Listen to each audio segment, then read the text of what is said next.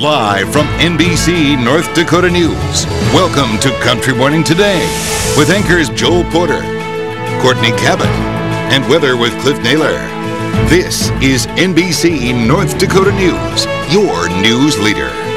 And at the same time, this snowy weather is starting to delay the flood fight in Fargo. City leaders say they had originally planned to start trucking sandbags to neighborhoods that needed the bags by today. However, that recent winter storm has put that on hold. They now plan to start depending on how much moisture drops, as well as they'll be watching for the next flood forecast from the National Weather Service. That report is expected to be issued either on Friday or Saturday.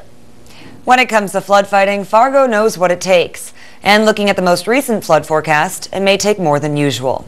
Yvonne Mann shows us one of the latest methods the city is trying to keep floodwaters at bay. Trade in those little white sandbags for one of these. It's basically a big sandbag that's 100 feet long and has cells in it. Like an accordion, the trap bags are attached, and as they expand, they're entirely filled by a machine. So if you ever had a tear or something, you don't lose your wall because you got 3 other walls holding it together.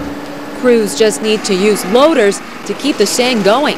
The fact that it takes anywhere between 7 to 10 guys to do it versus hundreds of people. Now the key thing of it all is the efficiency of these trap bags. Now each of these cells are 6 by 8 feet and can fill 5 tons of sand. Producers say that can do the job of more than 400 sandbags. You know, people are getting tired of building sandbags. So if they can get this done without lots of people, it'd be a big deal. And with the spirit of Fargo stamped on them, the city hopes trap bags will put up a fight like we all do.